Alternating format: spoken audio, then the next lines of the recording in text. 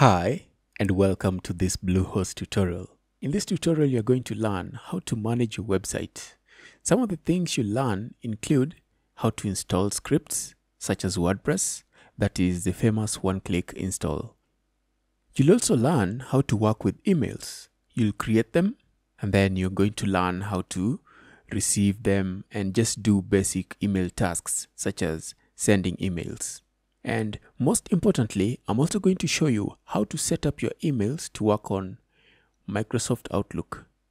You'll also learn about file management and FTP. So we'll go into the file management area, and then I will also go into the FTP manager so that you can see how you can upload, download, edit files, okay? And then you're going to learn how to create and use databases on Bluehost.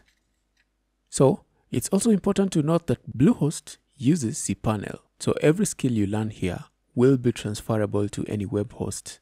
So go ahead and start watching the videos. I will see you in the videos when we get started.